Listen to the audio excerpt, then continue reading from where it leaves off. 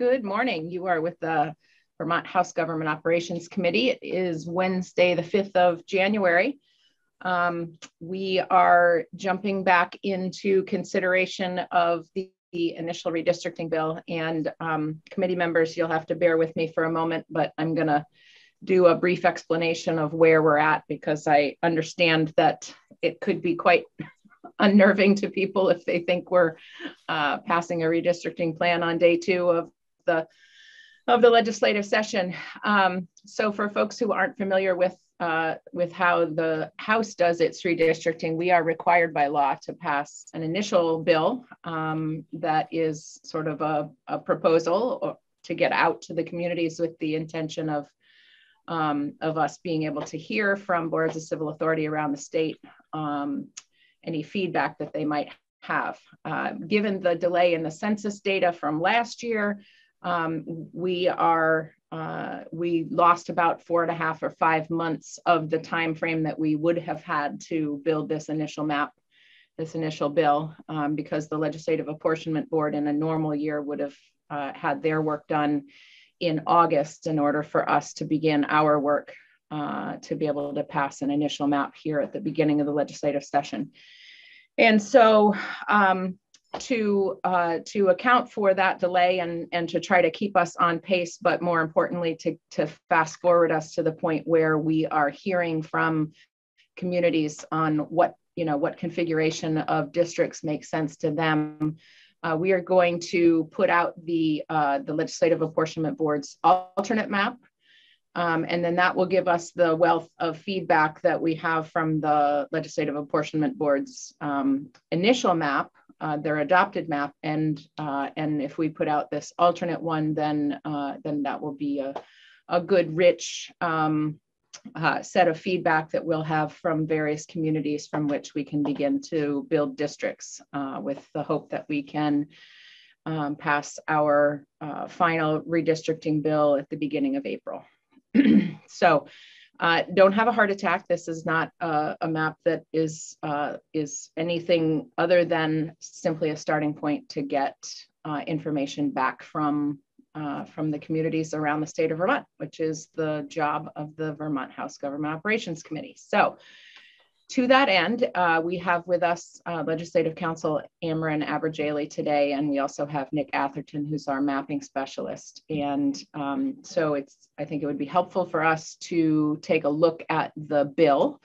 The redistricting, while it is tied very closely in our minds to a map and lines on a map, in order for that to be enacted into law, it has to come in the form of actual statutory language. And so Ameren is going to walk us through what that bill looks like that corresponds to the alternate map that we were looking at yesterday. And then we can take whatever questions we need to. So Ameren, would you think it would be most helpful to go through the bill in its entirety and then do questions, or would you like us to ask along the way?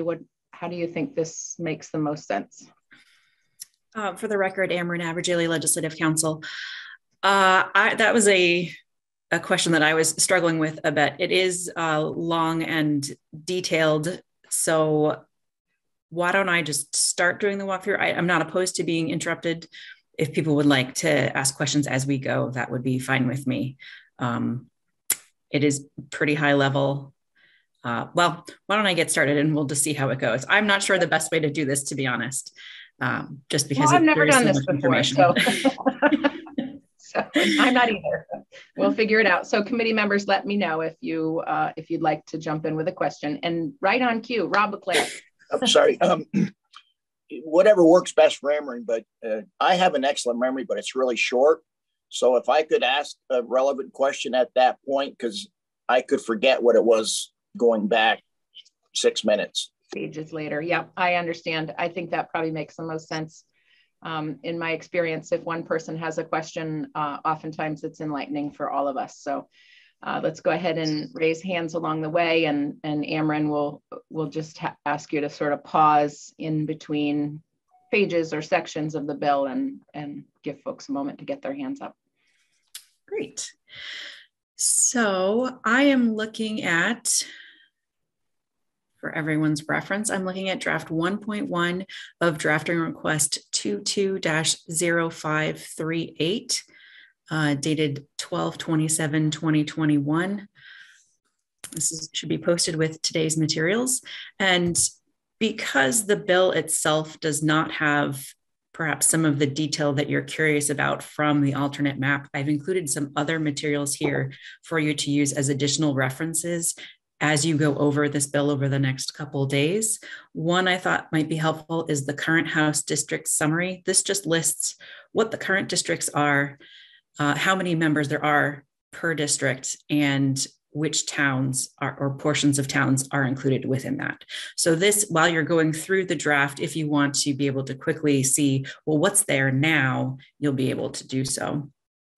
In addition, I just wanted to mention that the LAB alternate map has changed some of the district names based on which towns are within the districts. So you'll see some slight variation from what you are used to seeing. And also you'll see that within the bill draft, it looks like there might be, say, a missing district. You'll see that it goes from Franklin 1 to Franklin 3. This is so that when you're reviewing the draft, you can follow the draft and match it to the LAB alternate map. So I chose not to renumber anything based on how the districts have changed. So it would be as easily as possible to track what you're seeing in the bill with what you're seeing in the alternate map materials. Another thing I wanted to mention, I've included the reference keys that you saw yesterday when Nick was presenting. One of these is sorted by town. This is so that one of the helpful items about the listing by town is that you can, if you follow along the list of towns, you'll be able to see which towns are being divided. So that I thought was helpful information. Rather than going through the bill and trying to find which towns have been divided in the bill, you can go to this list and see if a town is listed twice, it will show you that it's been divided and where that division has gone. And then for the reference key that's sorted by district, you'll be able to click on the map link within that and see what the actual district looks like. Because as you will see, as you're going through the bill, we don't have all of the customary detail, the meets and bounds that you're going to see in the final district apportionment bill. Right now, what you just have is an identification of which towns are in a district, and you'll be able to see that some towns or cities will need to be further subdivided based on how many members there are assigned to that large district. And you will also see that there are going to be certain towns that have been specified as being divided to fit into two districts, though it does not say where that division line is. But if you wanted to go and look at the map in the reference key by district, you would be able to see where that line is. And that's where cities and towns would also be able to see the line that you are considering as an initial step, as a starting point for discussion.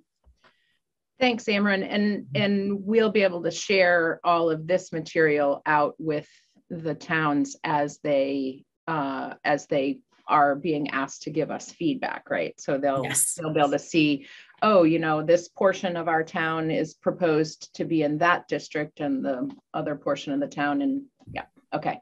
That's super helpful. And, you know, I think it's worth acknowledging just the vast amount of time it takes to actually describe with words where these boundaries go. I mean, we zoomed in yesterday on the Winooski district, and you know, Winooski includes that small part of Burlington. Describing where those lines actually go in words is definitely a time-consuming process. And so I think this is what we're going to look at here is an attempt to sort of expedite that, but to still be very clear about what we're asking folks to respond to. So Representative Gannon. Thank you. Amron, just a quick question about the House district map reference key sorted by district. And this is specific to South Burlington. It references different districts. Are those basically wards? I believe so, but Nick, I'm not sure if you know, this was compiled by the LAB, not us. So I am not positive. Okay. I was just trying, I mean, it also references Burlington wards and Rutland wards. And I was just wondering if the South Burlington districts are wards. Go ahead, Nick. Thanks. Yes, I put together this key and I was just using demographic information that was downloaded from the data set in Maptitude that was used to create these, which referred to those units as districts. I'm not familiar with how South Burlington runs its municipal affairs, but I'm assuming that those are that's probably interchangeable with wards if that's what they, in fact, what they use. Okay, thank you. All right, any other questions, folks? All right, Ameren, back to you. All right, so the good news is, while this is a 44-page document, we are not going to start on page 1.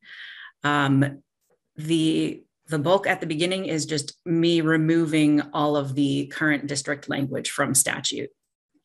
So everything from page 1 down through to page, I want to say 20, around page 25, 26. Nope, keep going, keep going. It must have been when it went through editing. Okay. So I'm beginning now on page 35. I will wait just a moment to see everyone reaches that point. Okay. So first on page 35, you have the Addison districts. You'll see that the Addison districts listed here all either have a proposed 2-member or 1-member district. You'll see that for Addison 1 and 2 and Addison-Rutland down on lines 10 and 11, all of those are districts that have complete towns with no divisions. You'll see that for Addison 3 and Addison 4, it's contemplated that a portion of Moncton will be divided out between Addison 3 and Addison 4.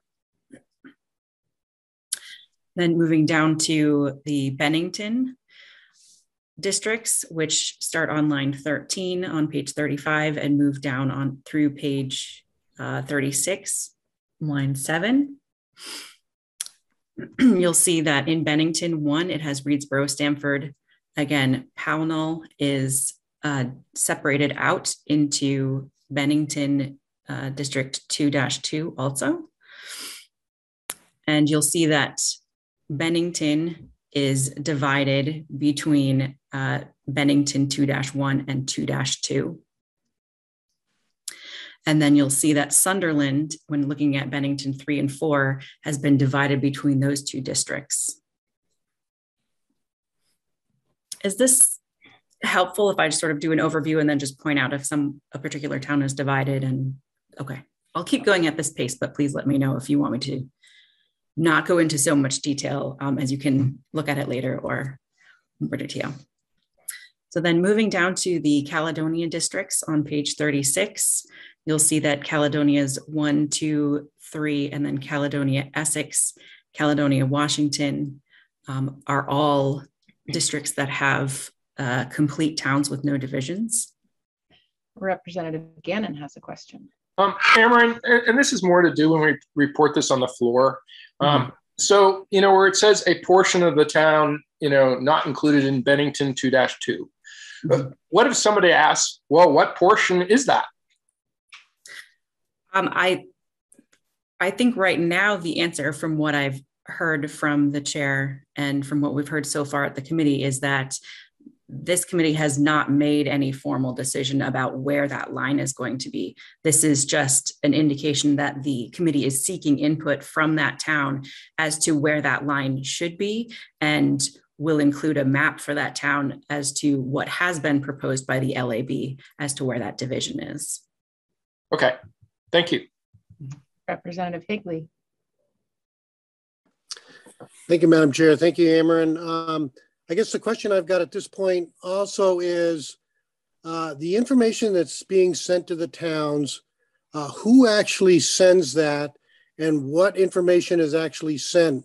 Let's say there is a division in the towns. Are both maps going to be included? Is it specifically addressed to the BCAs? What are the answers to some of those questions? So I believe in the past, Legislative Council has served the function of notifying the boards of civil authorities in towns and cities. And in terms of what materials you would like them to have, that is up to you. What you believe would be important information for them to have when, as a basis for them to give you feedback. So we can send, we can send as much information and as many details as would be helpful. Okay, yeah, no, I appreciate that. Again, just thinking about it from a small town perspective, well, maybe even a big town, but the more specific information regarding the potential for that district alone would be better than swamping them with a whole statewide map, Anyway, just a thought. Yeah, it occurs to me that in addition to having the bill language and the two other reference documents that we looked at, by district and by town, it would also make sense to have a blow up of each district that we would send to the district, and so that in the event that the part of the proposal was to divide one of the towns, folks on the ground could see exactly where the LAB alternate map put that line, and roughly how many people were included in for instance, how many people in Pownell are proposed to go into Bennington 1 versus into Bennington 2, that sort of thing. That way they can, the communities can try to triangulate from what census data they have access to, where they might propose putting the line in a different place. Representative Anthony. Thank you, Madam Chair. Following along a suggestion I had yesterday to create a narrative, as I think Representative Higley is suggesting, to sort of focus. And the other contribution, if you will, since we're going to be holding regional feedback meetings, it might be useful to anticipate what the geography of that region is and focus on that region during the send out, so that in essence, somebody in the Northeast is not getting a whole bit of narrative and material for the southeastern part of the state, because frankly, it would be overkill and irrelevant to that forum. Yep, that makes sense, because as we have learned, making a change in one place has that ripple effect of forcing changes in neighboring districts. So Representative Leclerc. Thank you, Madam Chair. Sorry, just thinking ahead here.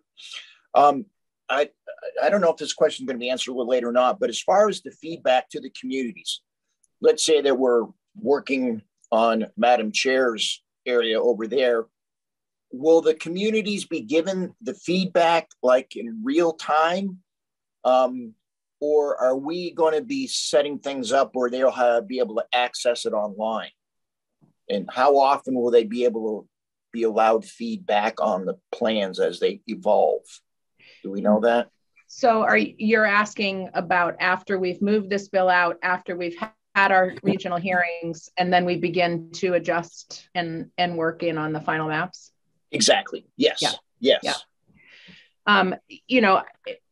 We are going to need to put up, draft maps as we continue to work on different regions of the state. We'll have to put them up with our committee documents the way we always do.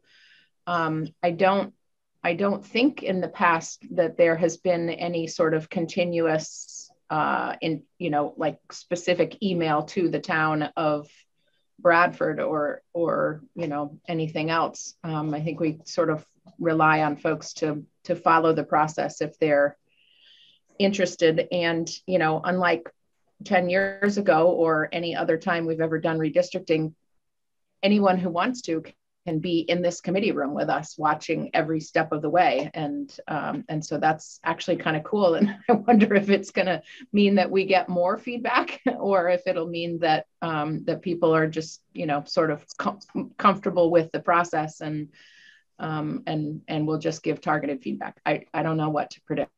This could be like a great tsunami. That makes some sense. So the expectation is, say, if you're dealing with, say, Bennington, and you're moving around a population block, that we're not going to be looking for feedback from that community on a daily basis as to how they think that it should be. We'll make that information available online, and then they're going to have some initiative to pop on and see what's happened. Yeah, okay. And I'm sure that, you know, that the representatives, the current representatives of any given area of the state will also, you know, will also be involved, in tune with what's going on, and hopefully be able to be that liaison between the community and the House Government Operations Committee. That's why we have a big room for when we get back into the State House. Representative Colston. Thank you, Madam Chair. I agree with Representatives Anthony and Higley that it's going to be really important to get a narrative and that type of information out ahead. But what might the process be, as this will probably raise questions for having those questions answered? Is there any thought to that? I don't know.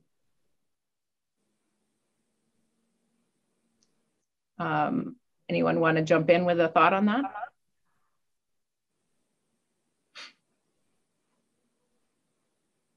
Go ahead, Representative Anthony. Yeah, I'll give it a go. I do think there ought to be a specified window. I agree with Representative Leclerc that we will have to depend on people's initiative of being attentive, if you will, as a particular area of the state evolves. But then there ought to be a sort of window of saying, we will take written comments up until the time we have our hearings. And then it's our obligation essentially to answer the issues that are raised at the hearing point. Then the door closes. I think it has to be that way. Otherwise, we'll never get it out by the beginning of April, the final proposal.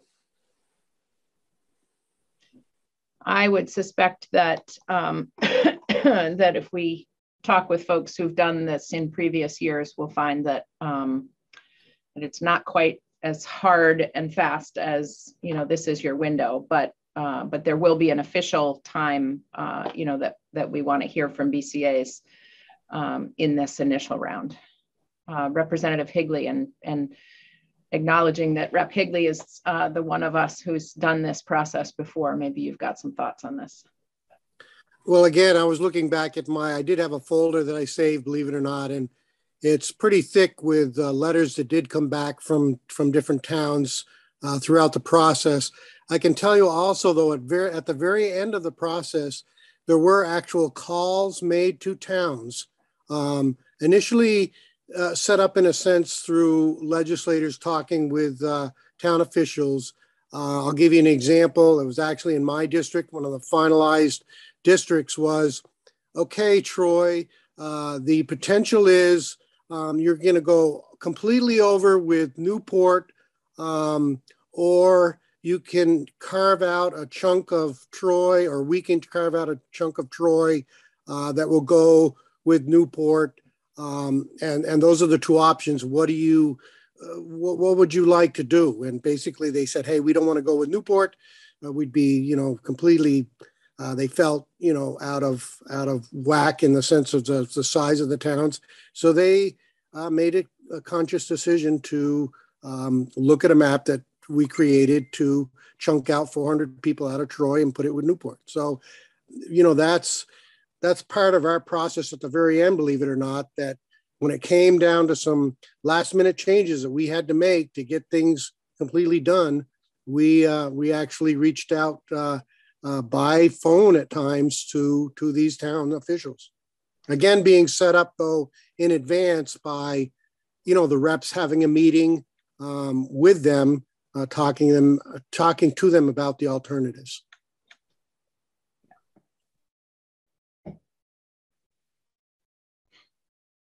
All right, ready to jump back in. I think we are on page 35, 36, 30. Yes, I believe I left off on 36 with just starting Chittenden districts. You'll see Chittenden 1 is all of Richmond. Chittenden 2 has a portion of Williston. The other portion of Williston is in Chittenden 7. Jericho and Underhill are within one district.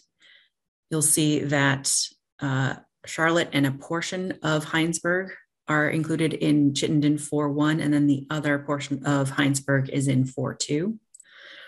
You'll see Chittenden 5 is St. George and Shelburne, but it is listed with 3 members, noting that there needs to be a division of some sort within this Chittenden 5 to make it a Chittenden 5-1 and Chittenden 5-2.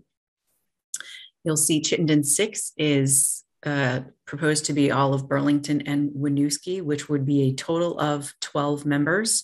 So that is one of the subdivisions that this committee will need to make with input from boards of civil authority. And then similarly for Chittenden 7, this is South Burlington and that portion of Williston that wasn't in Chittenden 2 for a total of 5 members. Again, this will need to be broken down into 1 and 2 member districts. And then Chittenden 8, it looks like we have a spacing issue here, but that will have 5 members. So once again, this would need to break down Essex, or excuse me, this would have Essex, Westford, a portion of Colchester that's not in Chittenden 9, and then a portion of the town of Milton not included in Chittenden 9 or 10. So Chittenden 9, again, is that portion of Colchester and then a portion of Milton. You'll see Chittenden 10. This is one of the only Chittenden districts that currently just has the 2 members and in theory would not need to be broken down further. This is a portion of Georgia, not included in Franklin 1, and a portion of the town of Milton, not included in Chittenden 8 or Chittenden 9. I will note that Milton in the LAB alternate map is divided into 3 different districts. So I wanted to make a note of that for the committee. Moving down, Essex, Caledonia contains all whole towns. Essex, Caledonia, and Orleans also has whole towns or gores also in this instance. And then we move into the Franklin districts. You'll see, as I noted previously in my intro, there is no Franklin 2 listed here. That is because what was Franklin 2, the 2 towns that were previously Franklin 2, or maybe it was 1 town, has since been divided and moved into different districts, meaning that there is no Franklin 2 contemplated at the moment, at least in the formulation that you're used to looking at. So this has, I would say for all of the Franklin districts, you'll see there is a division of at least 1 town. But these all, and I will note that St. Albans City and a portion of St. Albans Town are within Franklin 3. This would need to be subdivided into either 3 1-member districts or at least 1 2-member district and 1 1-member district. Moving down to page 39, the Grand Isle. Grand Isle, South Hero, and a portion of North Hero. And then Grand Isle Franklin has the other portion of North Hero, as well as a portion of Swanton that is not included in Franklin 4. For the Lamoille districts, you see that Stowe is proposed to be divided between Lamoille 1 and Lamoille, Washington. However, Lamoille 2 and 3 have whole towns within them. And the other, oh yes, and then you see the portion of Stowe is in Lamoille, Washington. Moving into the orange districts, for Orange 1 and 2, you have whole towns within those districts. Also whole towns within Orange Caledonia and Orange Washington. I'm now on page 40. Moving into the Orleans counties, Orleans 1 and 2 consist of whole towns. Orleans 2, which is a Orleans 2-1 and 2-2 are 2 one-member districts, but you'll see that Newport is divided between these 2 districts, and Orleans 2-1 has a portion of Troy that is not included down in Orleans Lamoille district. And then Orleans 3 consists of whole towns. Moving down into Rutland, Rutland-Bennington has a division of Wells and then additional whole towns. Rutland 1 has the other portion of Wells, as well as Ira and Poultney.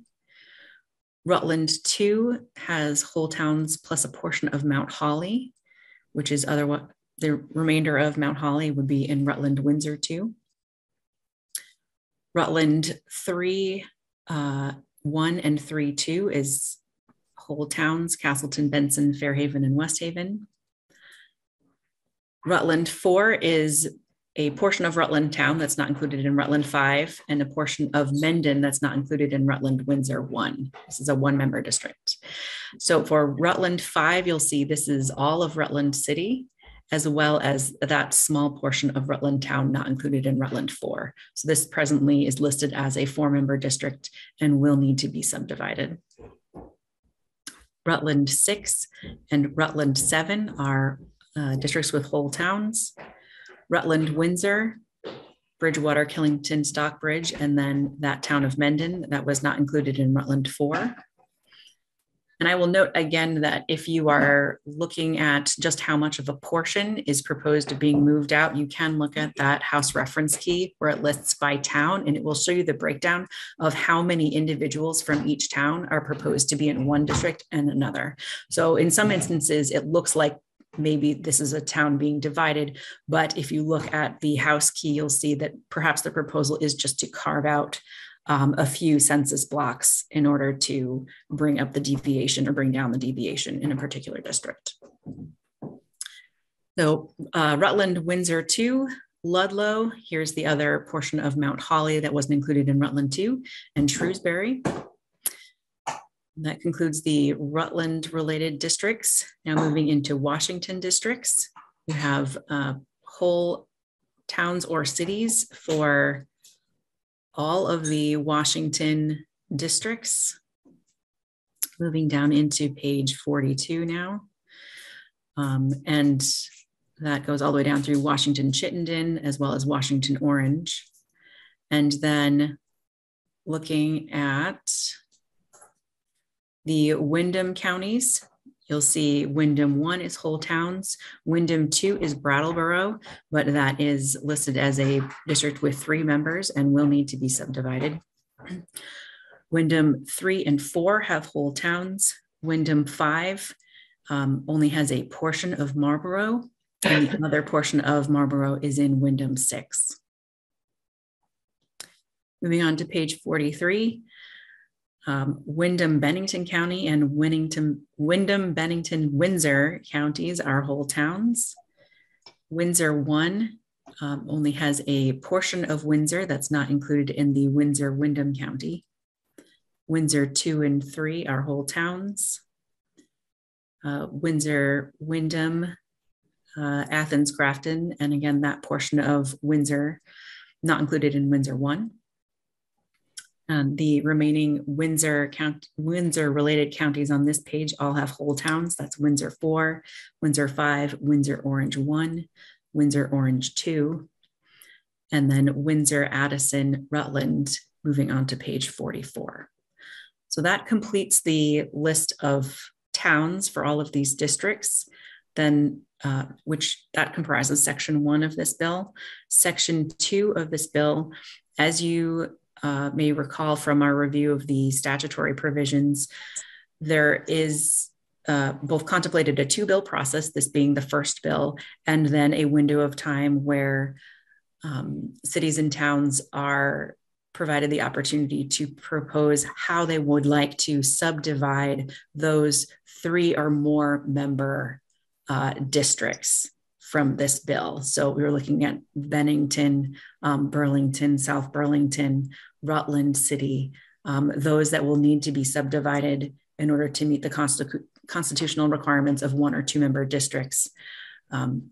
The boards of civil authority by statute typically have until April 1st to provide that feedback to you. However, you have not had the opportunity of having months of receiving feedback about any of these districts, and not being able to have looked at the census data on time this year. So I lost my train of thought. So currently by statute, the date is April 1st. However, if you are looking to complete your work in advance of that date, or looking to have a final version of the districts before April 1st, then that deadline in statute would need to be moved. So Section 2 would require that if boards of civil authority want to propose a division of initial districts, they need to submit those proposals to the clerk on or before January 21st, 2022. I will note that we went back and spoke with the House clerk and looked through the House clerk files, and we were not able to find that a formal proposal for subdivision was made in the last 2 reapportionment cycles. But we do have records of this committee reaching out to all of the boards of civil authority and boards and towns to request specific feedback. So it sounds like rather than going through the formal proposal of subdivision to the House clerk, cities and towns have instead primarily worked through this committee to see how those subdivisions should go. So, and then lastly, the effective date of this bill would be upon passage. Excellent. Rep. Leclerc has a question. Thank you, Madam Chair. So, Ameren, if we just jump back up to say Wyndham, I think that's on page 43. Yes. Is there a written description for the part of Windsor that's not included in Windsor 1? Or is that just based on the existing map that we're using now and how that played out mathematically?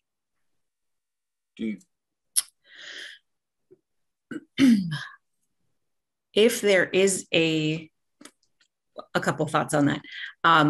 I do not have a written description of where the line is. We have a map from the LAB alternate map as to where that line would be.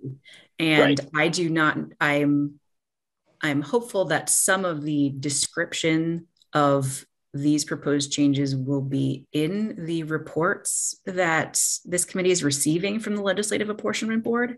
So it may be that your answer is addressed in there. Okay. I do not have a description at this moment. So currently we don't have one, but there's an expectation that there will be something coming along, adding some clarity. I believe there is typically not a meets and bounds, but there is at least an explanation as to the purpose of why the division is being made. Perfect. Thank you. And we have all morning tomorrow with the chair of the Legislative Apportionment Board. And so Tom Little will, if he doesn't have both of the narratives completed, he will have quite a bit of those narratives done. I think they were really scrambling to get them done, and the Legislative Apportionment Board will provide narratives for both their adopted map and the alternate map, from which people can understand, you know, how many people from one community and you know, the line follows, you know, the Saxton's River or whatever. And that descriptor, I think, will be very valuable to the communities as they give us feedback. Representative Anthony. Thank you. Thank you, Madam Chair. Ameren used the phrase by April 1st and then said we had to amend that. I thought if the language actually says by, we would be able to set a date for our expected receipt of items before April 1st, or am I missing something? I think the way to accomplish that, as far as I understand, is to notwithstand the April 1st and say that instead by January 21st. Is that accurate, Ameren? Yes. Yes. Okay. Just to be really explicit about it and not leave it floating, so to say. Yeah. Representative Higley. Thank you, Madam Chair. This is a question that, and maybe we'll have the Secretary of State's office in as well, but I'm assuming there's possibly some legislation that we can pass that might give us a little more time as far as what the Secretary of State is considering. Again, looking at maybe, how 2 years ago we didn't require signatures for folks that were going to run. I just, and maybe we can reach out to the Secretary of State's office in advance to see what some of those things might be. But if we're really in a time crunch here, there might be a few things like that we can put into place that would help. Yeah, I understand what you're getting at. The conversations that I've had with the Secretary of State's office so far are really really urging us to aim for that beginning of April to do the final passage of this plan. And the reason for that is really just working backwards from the date of the primary, because obviously, you've got the primary, the voting window for the primary starts 45 days ahead of that. Ballots need to be mailed 45 days ahead of that, and that is to comply with the requirements of being able to get ballots to folks serving in the military overseas, right? That's the 45-day window that allows time for a ballot to get to some military base and back, so that we're not disenfranchising folks who are serving in the military. And then from the 45 days when the ballots need to be mailed, obviously the ballots have to be formulated and printed, and candidates need to know what district they live in so that they know what district they're filing to run in. And so that's what gets us back to the beginning of April. And, it is what it is. And I will certainly check in with the Secretary of State's office and see if they can come and help us understand their thinking on that. Other questions?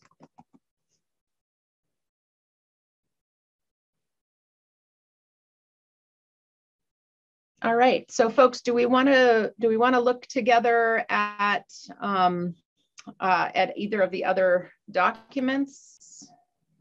I mean, they are pretty self-explanatory, but I don't want to assume that folks are comfortable with how to read them unless we've done a little bit of work on them.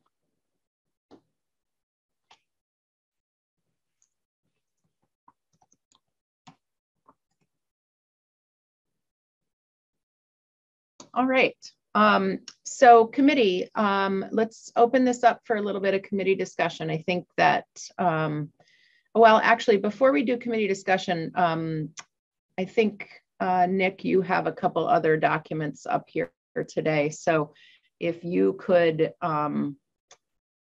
just orient us to the documents that you've created and posted for today. Certainly, Madam Chair, I'd be happy to. I'm going to share my screen with your permission. Okay. Okay, great. So let's start with the 2010 boundaries. This is the first map that we were discussing. Can everyone see this, by the way? Hang on just a moment. I think we need Andrea as the host to make you Gotcha, of course. Make you co-host. Unfortunately, I'm co-host, which puts me second on the totem pole, and I can't give you screen share. All right. Yes, we can see your map now. Okay, excellent. So this map is just a new version of the same one we were looking at yesterday. So same data, just a different visualization. This has the 2010 Vermont House districts with our new population totals from the 2020 census. These insets for the urban areas are available in the following pages. So it's a 3-page document, full page map on the front one, and then the following 2 pages are inset details of various urban areas. Let's see. So this and the next map that we're about to get to are both available on the committee webpage for download as PDFs. The second one that I prepared is the LAB alternative redistricting plan.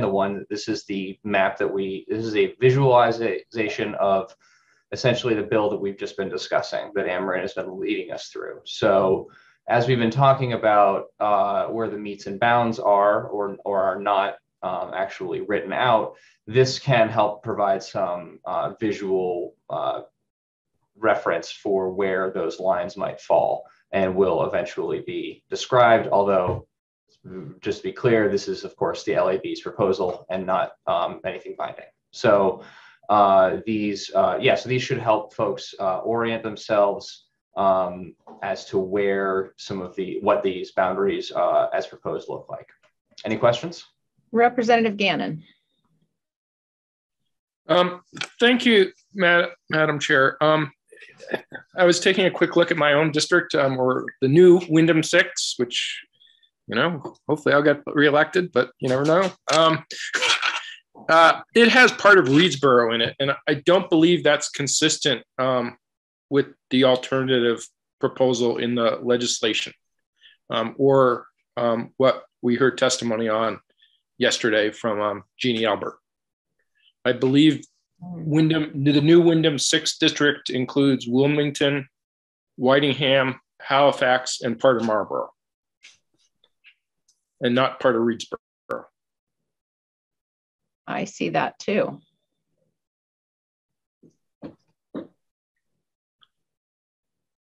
Yeah, that's somewhat odd. This is the map that map using the data I was provided with directly from LAB's. So there may be some discrepancy in how that was drafted. Maybe I got an older draft or something like that. But that can be addressed. Okay. I mean, given how confusing this is, I mean, having accurate maps, I think is really important, especially as other members outside of our committee start to take a look at this. Certainly. Because people will freak out. Yeah, especially if there's somebody who represents the neighboring district who sees that they're being moved into your district. Representative Lefebvre. Thank you. This was the map that I was looking at all day yesterday. So I know it's not, I don't know if it's the one that was the original thought for 2010, and then we just put the 2020 numbers like over it, the alternative, but this was the one that I got confused with yesterday. So I know it's not the one that we actually are being, but wherever that map is, it keeps coming up because I had it all day yesterday. Yeah, I think you're right, Rep. Lefebvre. I think that this is one of the earlier versions of the LAB alternative map, because one of the earlier versions had Williamstown and Orange in a district, and I see that that's what you're looking at here. The final version that Jeannie Albert went over with us yesterday had Orange in the district with Barry Town, I think. Is that correct? Yeah. So yeah, we may need to just double check that that we're getting the right version of that map up. Representative Anthony. Yeah, I think you've already said it. I want to emphasize that Miss Albert should be the person who signs off and says, okay, this is the most up-to-date version of the alternate map, period. Get rid of the rest because they're just confusing. Yeah. All right. Any other questions or Nick, anything else you want to orient us to for documents that you've brought today? No, nothing. I apologize for any error. I'll look into that after this committee meeting and make sure that that gets addressed. But other than that, I don't think there's anything that I need to present. Are there any other questions that I can help answer? Amran. Thank you, Madam Chair. I was going to say, if with the committee's permission, it would be great if Nick and I could work with Jeannie Albert if she's available over the next day, just to confirm that. I had a similar issue with the bill draft that I had to redo some of it last night because I found that I had an old version somewhere mixed in with one district and then had to reshuffle a bunch. And certainly we want to make sure that both the bill draft descriptions of towns and districts as well as the map are as accurate as possible. And with the committee's permission, I'd love for Nick and I to be able to work with her and make sure that this is the way it should be. Absolutely. Please and thank you, because I think if we intend to give the communities the most helpful information for them to respond to, we're going to want to also create regional insets, blow-ups of a particular district with its surrounding districts, so that communities know how to make helpful feedback. Representative Anthony. Maybe it's self-evident, but I'd like to say it. When we do craft the regional narratives, and I think that's a great idea, not to compliment myself, but anyway, if we conceive of where we're going to call a region for public input purposes, I think it's incumbent on us to shine a particular flashlight on any of the districts that now have to be subdivided. We know, and there's several around, Bennington, Chittenden County, Burlington, and have a particular paragraph narrative saying, this is really important. We really want you to focus on the fact that we have 8 representatives in Burlington and we can't do that. We have to know what you want in terms of numbers of 2s and 1s. That's what the Constitution demands, and sort of press them to be very explicit where we know 5 is going to have to be divided into 2 2s and a 1 or 3 1s and a 2. Thanks. Yeah, I believe that we will all find valuable the narrative that the Legislative Apportionment Board is creating. Let's go off screen share so we can come back to committee. There we go. Now I can see all of you. Representative Higley. Thank you, Madam Chair. Madam Chair, I just wanted to share with folks the file that I actually found. And these are some of the letters. This is from the town of Lincoln, very one page. This is from Colchester, it's like 5 pages. It even has an actual map where they created, some of the lines. Again, though, a lot of towns in their comments basically just said, we like the district we're currently in. We want to stay that way. And of course, that in a lot of cases wasn't reasonable or wouldn't happen in the end. The other thing is, and this is where Nick's really going to come into play, is this is just an example of one of the maps. This is H&H. I don't know if this was Higley and Hubert or whoever, but we took an area, came up with a new mapping, and would come back to the committee and go over it. And it's just amazing the amount of maps that were created. But Just thought I'd share that. The other thing I guess I'm thinking about in regards to getting some information out there, do you think it would be a good idea to create an email for all House members in regards to, excuse me, sending out maybe the alternative map, the House reference key map for sorted by districts and sorted by town would help give people a little bit of a heads up to look at. I mean, I've been trying to do that on my own, but I'm just wondering if it might alleviate some of the questions and fears if and when it does come to the floor. Right. So you're suggesting that we should really highlight this this resource for folks right now, so that they can just know in more fine-grained detail what exactly we're talking about. Right. And actually, I've done that with some, actually sending them the in particular, again, the alternative map sorted by district and then sorted by town, so that they can actually, you know, take a look themselves at, oh, wow, you know, this is what it means. This is where the divisions are right now. And anyway, I just think it might be helpful to get that information out there and let them consume it at their own rate and possibly answer some questions in advance of a big floor debate. Right. I think to that point, Rep. Higley, and it's a very good one, that there's going to be a high degree of anxiety on the part of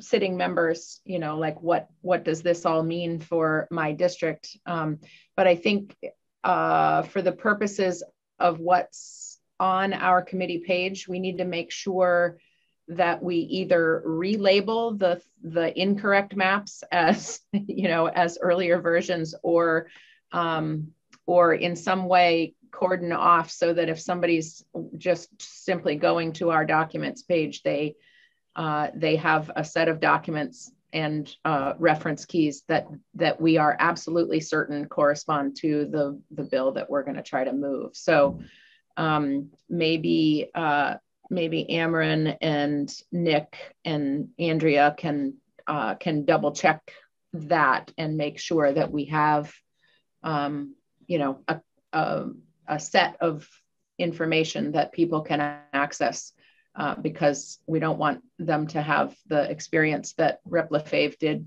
yesterday in looking at a map that does two completely different things to, you know, to her district.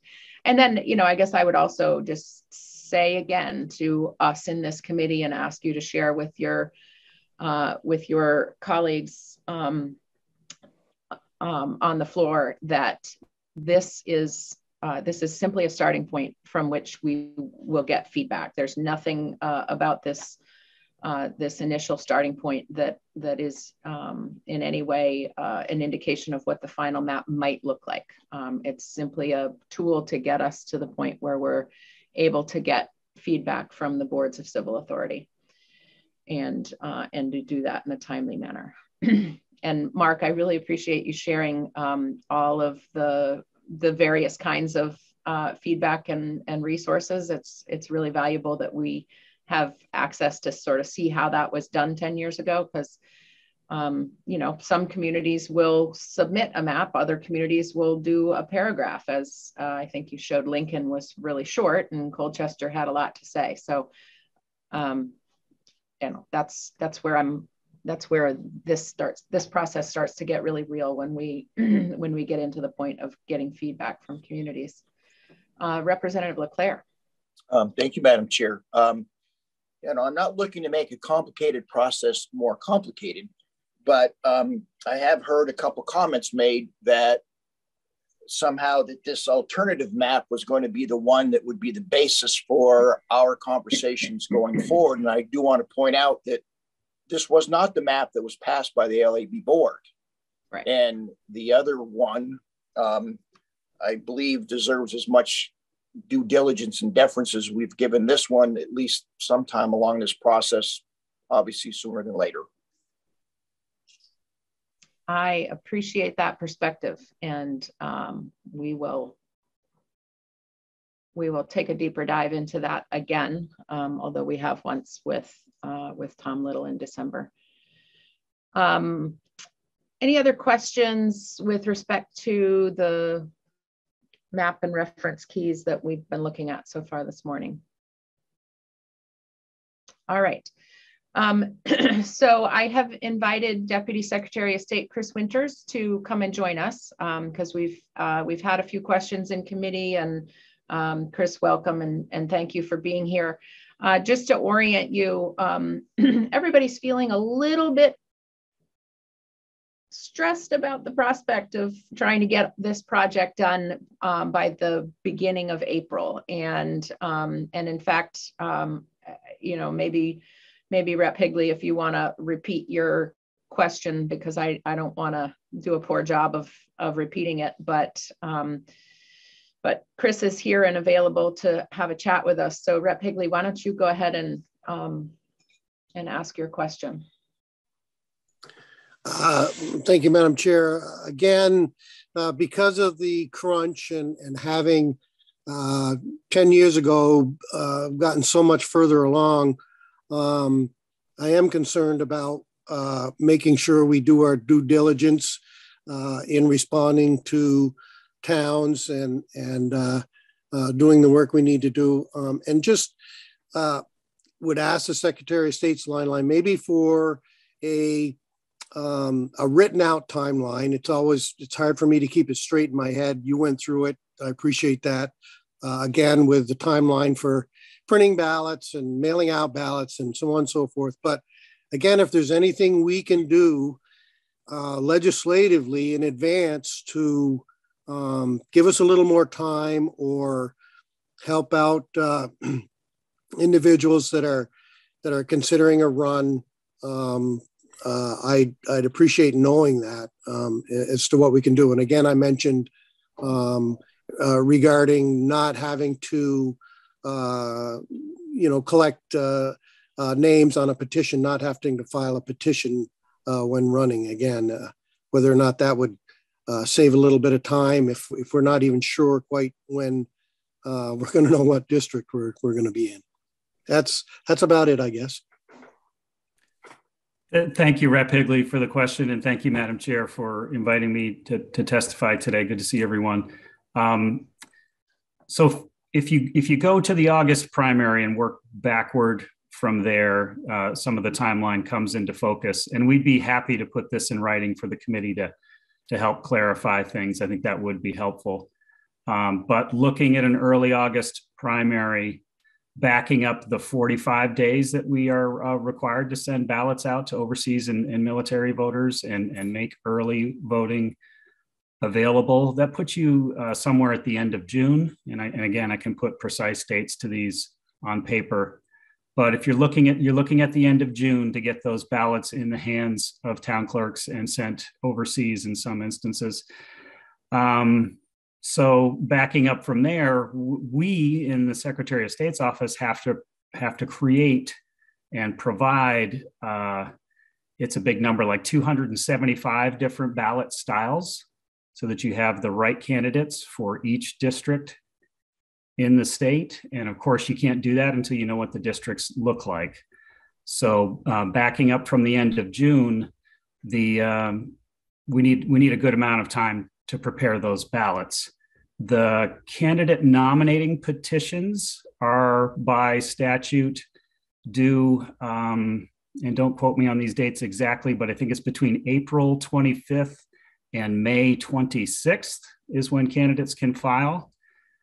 So using that end date of about May 26th, that gives us about a month to prepare those ballots and know who has filed to run and to get all those 275 ballot styles correct and in the hands of town clerks, printed and in the hands of town clerks. So that's the 30-day window that we like to have for that. The candidate filing, they have about that 30 days as well. That backs you up to April 25th for when that starts.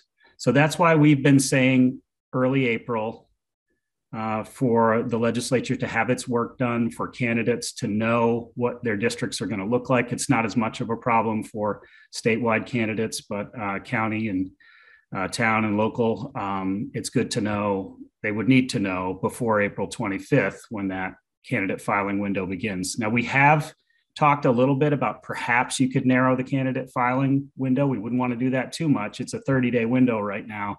Perhaps there's wiggle room for a week or two in there. That's something that's been floated. We haven't, thoroughly thought that through, but there's a spot where maybe you could gain a little bit of time. But hopefully that answers your question as to why we're looking at early April, backing up from an early August primary. And the timelines are really tight. Obviously not ideal. The census being late threw this all out of whack, and we're all doing this in as quick a manner as we can without giving short shrift to the thoroughness that we need to do to make sure we get this done right.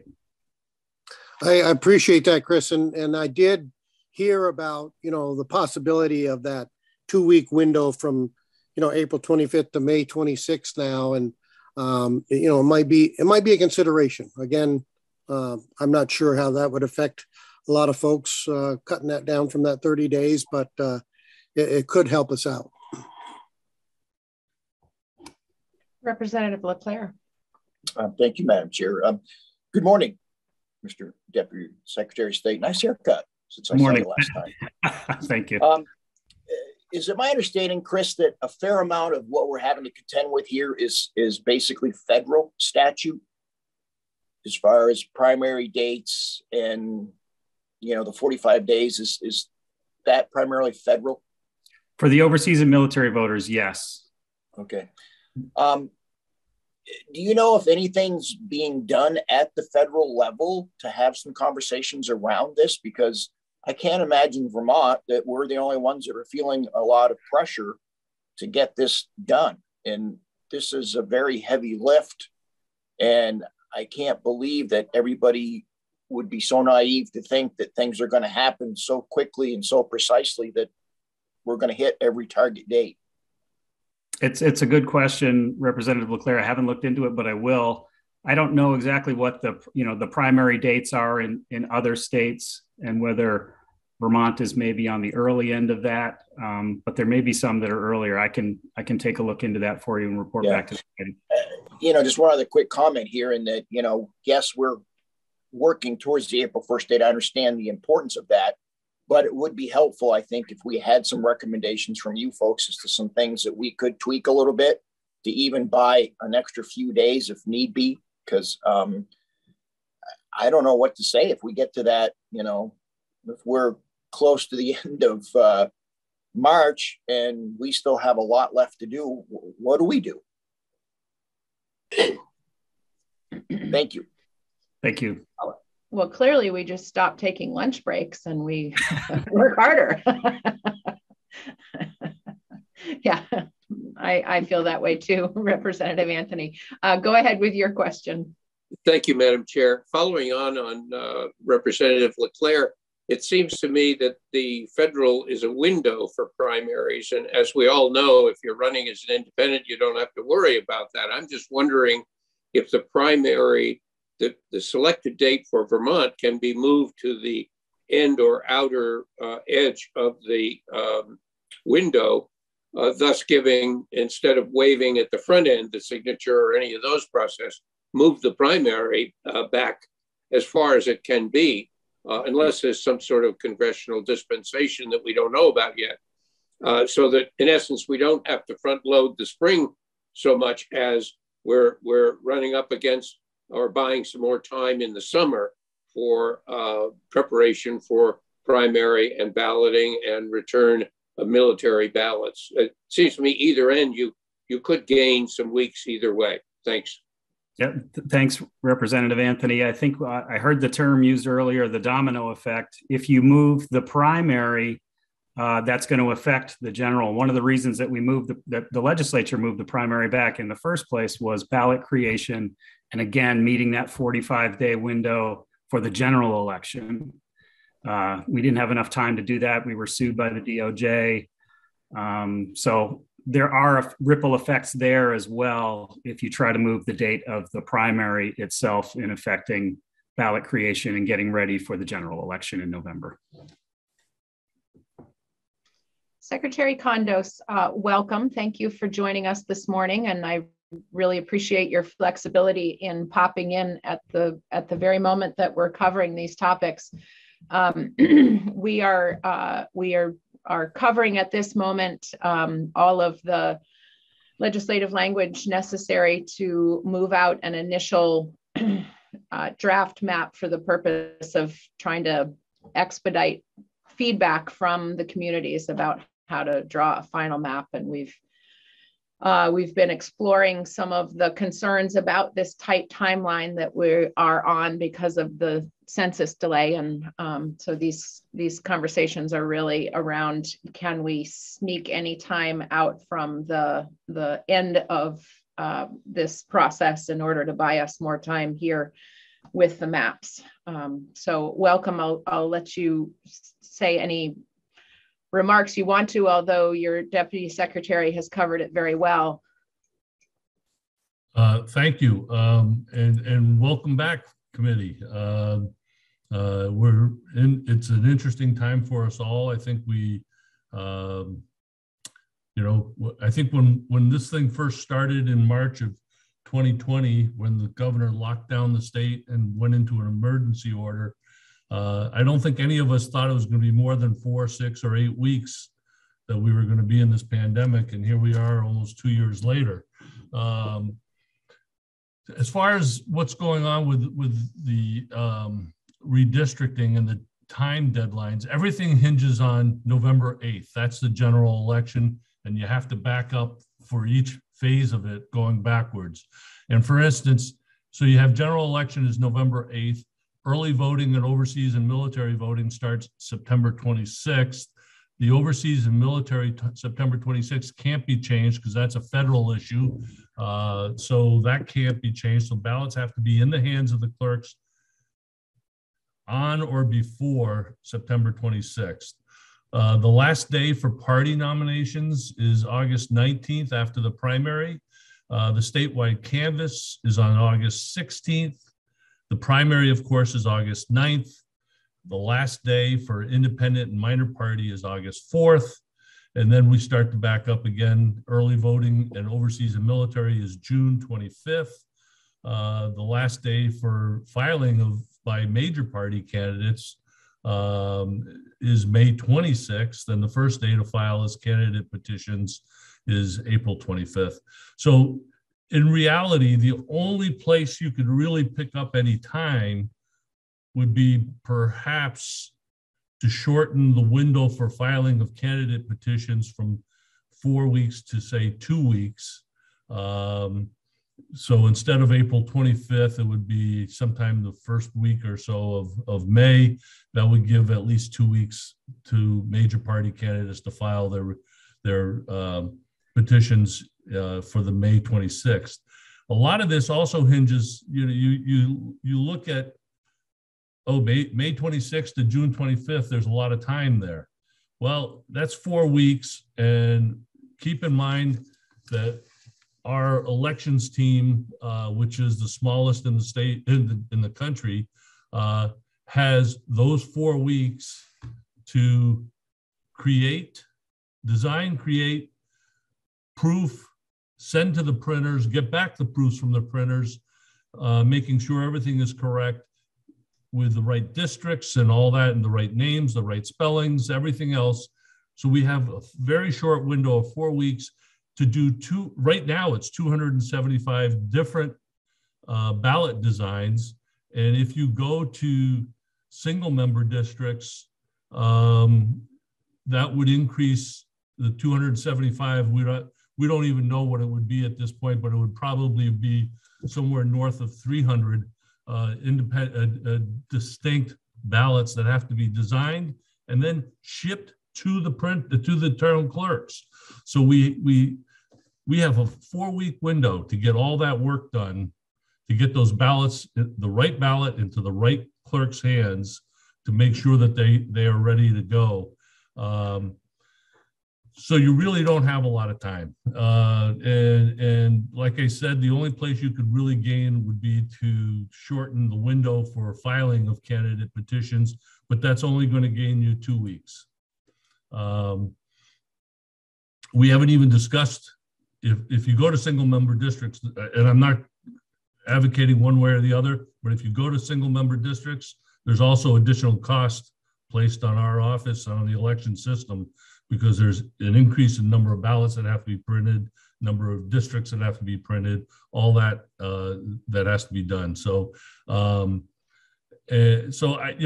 guess I know that Chris has talked to you. You know, in 2012, Vermont was sued by the Department of Justice for ballots being sent out late.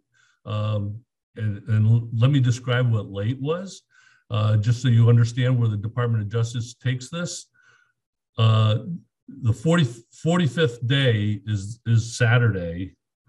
We sent out 150 out of 800 ballots on Monday, the following Monday, 2 days later, by email. And the Department of Justice said they didn't care, that was late, and they sued us in federal court over that. Representative Gannon, I think you'll appreciate this, but most first year lawyers understand that if a deadline day falls on a holiday or weekend, it's the next business day, and that was the approach that Vermont had always taken. Well, the Department of Justice in the area of voting says, no, we go with the day before. So that's why you back up to the 46th day, even though the statute only says the 45th day. So anyway, that's the situation. Nothing, once the suit was filed, we settled on a consent decree with the Department of Justice within 7 days, and we moved forward. But that was when we moved the primary from the 4th Tuesday of August to the 2nd Tuesday of August. So anyway, that's where we are. And I know that Chris has explained some of this. I didn't get the message. I didn't see the email until just before I signed on, but that's where you are. The other piece I want to add to this, because I've heard some folks, not here, I haven't heard it here, but I've heard some folks say, well, maybe we could just waive petition signatures. And the issue with that was the ones that were raised last year when we asked this was, well, we're going to get a whole lot of people that are going to file. And truth be told, we had 20 candidates for president of the United States. That takes up space on the ballot. And I'm not against having more people on the ballot, but what I'm saying is, if in a year when you're going to have a lot of open seats, whether it be legislative or statewide or federal, there's a potential for an awful lot of folks to file. And if they don't have to have petitions of some sort, then it becomes an increasing number. So anyway, that's where I am. Thank you, Secretary Kondos. I appreciate that, and I think it's worth acknowledging that at the beginning of the pandemic, we didn't know as much about the modes of transmission of COVID as we do now, and so airborne transmission, as opposed to as much concern about somebody handing a clipboard and collecting signatures. Representative Vyhovsky. The signature question actually was going to be my question. If we shorten that window to 2 weeks for some of these offices, that's an awfully short time to collect the amount of signatures that you need. So I was going to ask about the potential of, if we shorten that time, is it possible to waive signatures? Just thinking about the variety of people running for a variety of offices, that's a really short window if you're someone who's working and then needs to collect hundreds of signatures as well. Well, first of all, legislators don't have to collect hundreds of signatures. You only have to collect 50 in the House and 100 in the Senate. It's the 6 statewide positions and the 3 federal, or in this case, this year, it'll be 2 federal positions, have to have 500. So those are the amounts of signatures that are required. I think everybody is expecting that the COVID transmissions will be much reduced by April. In fact, most of the experts I've been seeing and watching have been saying that they expect this peak to be in the next couple of weeks, and then this decline to start to happen. Is that going to happen? We don't know. But I think it's more important to have the signature filings for the general and the primary, essentially for minor and for the major party candidates than it is otherwise, because really what the signatures are supposed to be signifying to you are the strength of that candidacy, that person has some support from around the state. If it's, if you have 500 signatures, you're pretty much going to get signatures from almost every county. If you only need 50 signatures as in a state house race, you only need to get them from your district. And I think things will be a lot different by April than they are now. Everything will start to be outside and whatever. Again, this is a legislative decision. It's not my decision to make. I'm here to just tell you what the impacts might be as we go down the line here. And I think that the waiving of signatures, I do find it ironic that last year there was a lot of pushback on both sides about waiving of signatures. This year it seems like people are starting to push for waiving of signatures. So anyway, I just wanted to say that. Can I just ask a quick follow-up? Yep. So I hear you're really focused on some like the federal and the statewide seats. Would we be able to hold those, like keep those signatures and waive other signatures, or would it have to be just across the board, either they're waived or they're not? I think Ameren would be the one that, it's a question of the law. And if the legislature were to pass a law that says statewide legislative candidates do not have to file, and then the statewide do, that would be your discretion. I mean, it would be the legislature would have to pass that. And would that, from your perspective of sort of crowding the ballot, do you think that would solve that problem? Not really. I think that if you waive the signatures on legislative seats, you're probably going to have a lot more people who are running than you would normally have. Now, that's not a bad thing to get more people involved. Don't get me wrong, but I think you need to understand the impacts of the waiving of signatures. So anyway. And has there been any further exploration to electronic signature collection? I know that was a discussion last year as well, but I don't know where it landed, or 2 years ago, but I don't know where it landed. We have not done anything further than that on that, because basically with our small team of elections people, we've been really focused on, we've got new tabulators coming.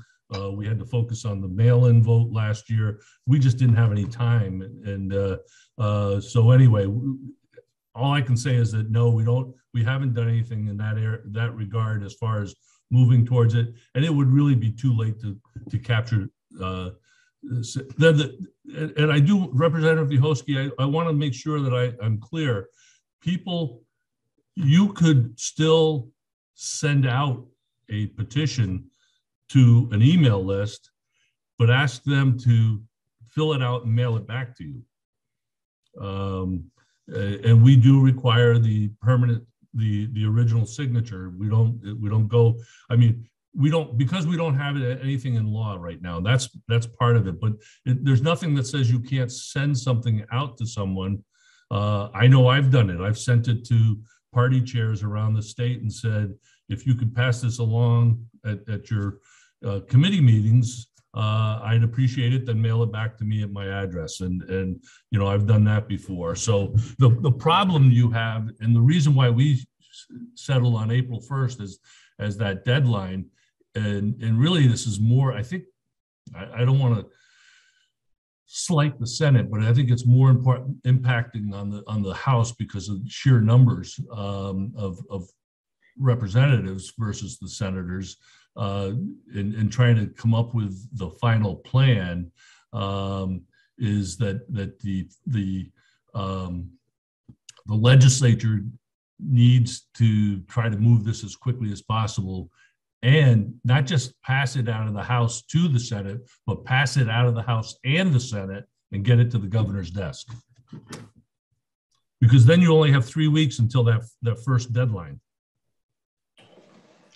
Representative Higley. Thank you, Madam Chair. Thank you, Secretary Kondos. Again, we're not in a presidential year, which I think is a good thing. I am concerned about extending the timeline. I know 10 years ago, the final bill was passed by the House and Senate on April 27th, I believe. The governor signed it, I think the 1st of May, somewhere in there. So again, I don't see a big problem with cutting right now if we can gain 2 weeks. And a question would be, now rather than later to give people enough advance notice, but a 2-week decrease in that filing petition date from April 25th to May 26th, I don't think would be a problem in my mind. But again, knowing what we went through 10 years ago and coming up with that final on that date, there was a lot of work in there. And again, we're behind the 8 ball this year. So that's my comments. And thank you, Representative Higley.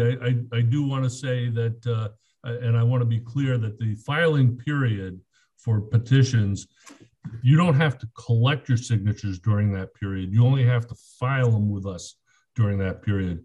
So once you have your districts set, people can go out and start. I mean, if we knew this, if you knew your districts right now, you could go out and get signatures right now.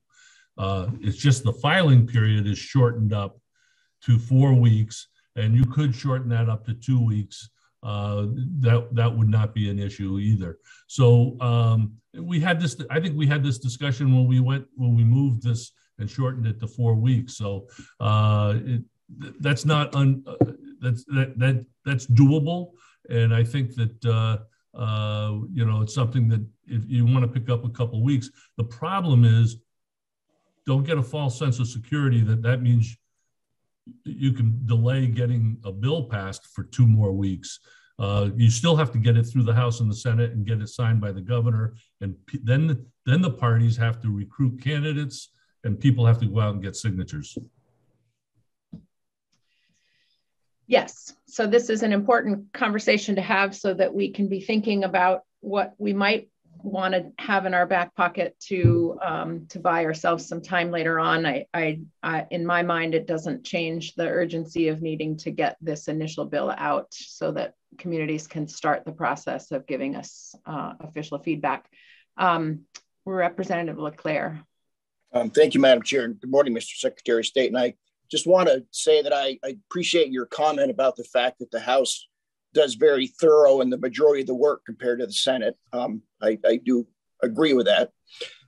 My question is just briefly, though, is because it is an off year as far as it's a non-presidential election, how much of a change in work for, I guess, your office and others out there would you say you could expect, Jim?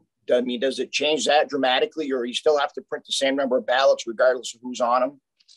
Well, there isn't a whole lot of change because as far as these dates, because in a presidential year, the presidential primary is town meeting day, and then we know what's going to happen after that. So that is basically set to the statewide or to the general election. Once that happens, the only thing we have to deal with is independent and minor party additions at that point. So it's really not that much. I mean, and again, the presidential, we had 20 this past year. We had 20 candidates that were listed, or 20 teams that were listed. So it makes for a lengthier ballot. And then if you start looking as Representative Hooper knows, you look at the Burlington ballot for JPs, and there's, pick 15, and you're picking 15 out of about 65 names that are on that ballot. They take up almost the whole backside of the ballot just for their names. So it's not I wouldn't say that there's a great reduction. This year for the primary and the general election, we will have new tabulators brought out to the town clerks for the districts that use tabulators. So we do have some training that we have to do this summer prior to the statewide primary, but that'll be in addition to some of the other issues. Anyway, I hope that answers your question. Yes. I hope that answers the question. Thank you. And by the way, I do want to add, because both Representative Higley and Representative LeClaire raised the issue. Actually, I raised it about the Senate versus the House. I was in the Senate and I was a member of the Senate redistricting team in 2001 and 2. And we did not get the final plan out. And Deputy Secretary Chris Winters knows this because he was the director for OPR, but we did not get the plan out and finalize it until I think it was June 13th that year. The legislature, the Senate, held the OPR bill as the last bill that needed to be passed so that they could attach the redistricting bill to that. And so that's where that went, but that's just an aside. Fascinating, holding the OPR bill hostage. I bet that puts you on the hot seat. Representative Lefebvre. Thank you, Madam Chair, and thank you, Mr. Condos. So I just had a procedural question. So I have been approached by many people running for statewide or higher office collecting signatures now, because regardless of what we do, they won't change. The state will still remain the state. But what happens if someone wanted to go out and start collecting signatures now, because there's more than 50 people in every town, just to get ahead of the game? Because you at least are going to have your hometown, but for those hometowns that are divided, are you guys going to make people sign like what street they live on to make sure they're on the right side of the districts, or just thinking forward that way? So you're right about the statewides. The statewides could start collecting right now because their district is the state of Vermont. So that's correct. The statewides are all set in terms of this. It's the Senate and the House districts, depending on what you guys do with those districts. Because if it's not our office that checks those. It's the district clerks that will check those addresses, and they do have to check to see if someone is living within that district. So they're gonna probably be checking at that point to make sure that the person. So if for instance one side of the street is in one district and the other side of the street is in another district, you can't count the ones that are in the wrong district to that person. So and if someone said, well, I'm pretty safe, so I'm going to go ahead and start collecting now, but the district name and number changes, that negates. You can't just cross it out and put the correct district on it. You have to go out and get a new petition started. So that's why it's important to get the districts set in place. And having been through this twice before, I do know that that Ledge Council have to verbally describe each of the districts to put into statute. So they have to do it in words. It's easy to do it on a map. Try putting it in words. Thank you. Yeah, we saw some of that today at a very high level of just, this part of town, or this town, not part of this map. But I was just trying to put it on record, and for people that might be trying to jump ahead, that the state, you know, if you're running for a statewide office, you're good to get your signatures because that just has the town that you reside in, not your, you know, specific street. But if you are in a town, don't assume you're safe because your town could be divided into between rivers and valleys. So thank you. Representative Yuhovsky. Thank you. Changing that subject a little bit, Secretary Kondos, you said that if we went to all single member districts, there would be an increase in cost for your office. Do you by any chance have even a rough estimate of what the increase in cost for each additional district would be? No. Okay. No, and a lot of it will be in time involved as well. But keep in mind, we have to send this stuff to the printers, and the printers have to set up their systems to be able to print each of the ballots and then mail it out to the district clerk. Yeah, no, it certainly makes sense that there would be an increase in cost. I was just trying to get a sense of every additional district costs what, but you don't know. So thank you. We haven't even tried to calculate that. Representative Higley. Thank you, Madam Chair. Secretary Kondos, I had mentioned it maybe before you came on, and it looks like Deputy Secretary Winters is going to provide it for us, but I would like to have that timeline that I believe you were reading from as well presented to us if we could get it, because it's hard for me. I've written it down again, but I certainly would like to look at what you're looking at so that I can explain it to other reps. So appreciate that.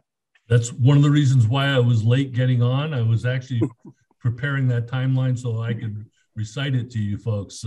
So I've got it right here, and I can send it to Andrea, and then she can distribute it to the rest of you.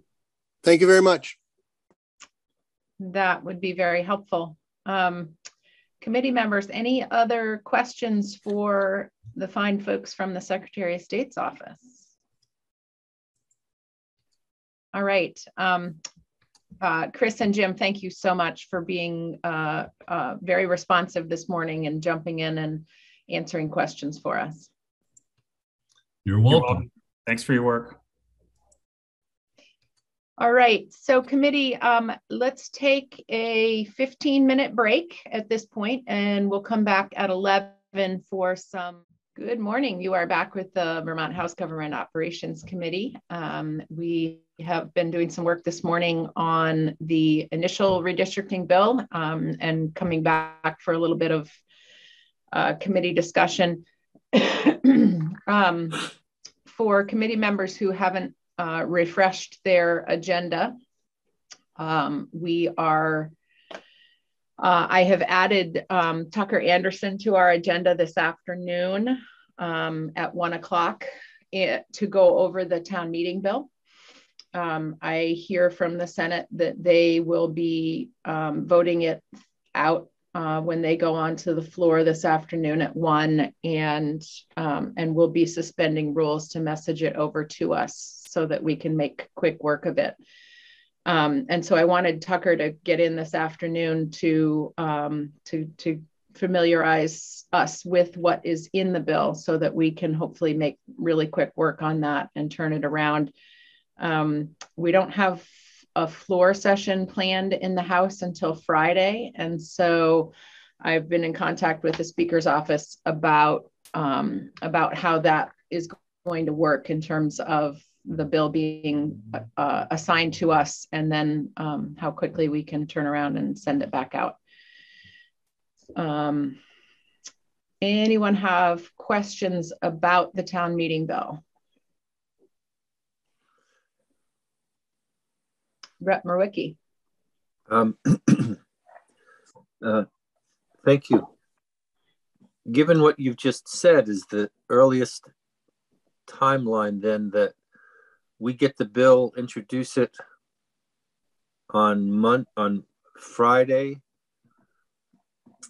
and then we could vote it out next Tuesday? Or is there another way? That is one possible timeline. There are other possible timelines. If, for instance, the Speaker wanted to take a 15-minute recess off the floor of the House after it's been assigned to us and give us time to do our official vote on it. That gives us the rest of the day today and all day tomorrow to familiarize ourselves with it. And I think that we have plenty of folks that we can hear from, and we will hear from tomorrow. Well, actually, I think we have them on the schedule for Friday, but depending on how we do at moving our initial redistricting plan, we might be able to bump some of this town meeting bill consideration to tomorrow. And, I guess I would just invite folks to tell me how deep a dive do you feel you need to go in terms of hearing from every single entity who, who's going to come in and tell us this is really important to get out before towns need to warn their town meetings. Sarah, I haven't looked at the Senate bill, but is it much different than what we passed last year? I think it is largely the same, with the exception of adding that clarification that communities can't use Australian ballot to choose to do Australian ballot forever and ever. In other words, communities who before the pandemic still had an in-person town meeting have to go to an in-person meeting in order to decide to do their business in a different format. And I think everything else about it is largely the same as we saw last year, with giving towns the flexibility to go to Australian ballot or delay the date of their vote, and directing the Secretary of State's office to issue procedures and protocols on how to do that. Representative Anthony. Yes, thank you, Madam Chair. Not to speak for her, but Clerk Dawes, I know, is eager to come in at our convenience, and I bet she'd come in tomorrow, later today, whatever you think wise. And as far as I hear, she had a few minor tweaks, but otherwise she's supportive, and I believe her association is also, but not to speak for her. Yeah, I hope if she has a tweak that she has expressed that on the Senate side and that they have made the changes there, because obviously if we make a change to the bill, then it has to go back over to through the process. She knows all about that. So she'll either have it settled or it's gone, one or the other. Representative LeClaire. Thank you. I have to say, I don't know about you that are on an iPad, but there's a little box that shows up where I can lower my hand and I don't have to look for it. But anyway, because we've already done this and are somewhat familiar with the language, I don't have any major concerns with what I'm hearing coming across for sure. The one thing that I have to ask, though, is based on our prior conversations with the Secretary of State and some concerns around timelines and things like that, should we seriously think about adding some other language to this to buy us some more time? My fear is honestly that this April 1st deadline, I understand all the criteria and all the reasons why it needs to be done, but I would hate to see us get to the 11th hour and 59th minute and find out that there's something that isn't quite as it should be. And if there's some tweaks that we can make, some changes that we can make to buy us a couple more weeks, I think it would behoove us to at least have that conversation. Yeah, I'm certainly happy to have that conversation, but I would prefer not to buy us that time in the town meeting bill. Okay. Because the town meeting bill does have such urgency to get it across the finish line so that communities can make their decisions and warn their meetings. But we can certainly continue to talk about what we might want to do to ease a little bit of pressure on the back end of our redistricting timeline here in the House. Representative Murwicki. I did want to be amenable to Rep. LeClaire's request there, but I would have to trade him talking to my town clerks first and explaining to them why he wanted to do something that might delay the bill And all three of them are very nice people, but they are very adamant about they want this bill passed pretty darn fast. So if you'd like to talk to them for me, then we could talk about adding something onto the bill. I'm happy to bail you out anytime I can, Mike. What are friends for? All right. Any other questions about the town meeting bill? I have asked Andrea to invite the folks who are on our agenda for Friday morning to join us this afternoon at 1 when Tucker comes in. We really only have, from 1 to 1:55 if we want to bump right up against the governor's State of the State address. Luckily, the beauty of Zoom is that it's just a couple of computer clicks to get from committee to the House floor, the virtual House floor, to listen to the governor's address. So in theory, that should be fine for us to work right up until 1, and maybe we can feel comfortable that we're ready to give this bill the green light. Feel free to contact me if there's anything else that you feel you need about the town meeting bill in order to get it out the door ASAP. Let's see. So I wanted to go back to committee discussion about the redistricting bill, and just we gave Ameren and Nick the request to go back and just make certain that the narrative that we looked at corresponds to the final alternative LAB map as we heard testimony on from Jeannie Albert yesterday. And we will have all morning tomorrow with Tom Little, the chair of the Legislative Apportionment Board, to hopefully help us understand what is in the narrative that will be coming from the LAB that can also, I think, enrich the community's consideration of this initial map proposal. So what else do you need? Representative Anthony. Actually, nothing additional, but I wanted to key off your strategy, and I agree. You used the phrase cordon off. That is any of the other preliminary map steps to the most relevant recent Albert edition.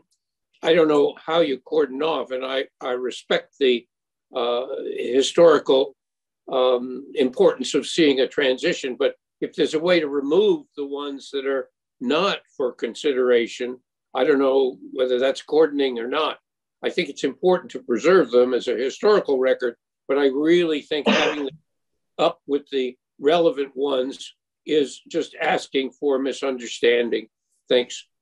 Yep, I think probably the best way to tackle that, and I will talk with Andrea and Ameren after committee, is to go into the committee page and just rename the what we know as previous versions or incorrect maps, rename them something else so that it's clear when people are looking at that those aren't the drafts that they should be looking at. And we also have the ability to some extent to use the sidebar on our committee page for additional information. And I think last year that was mostly populated with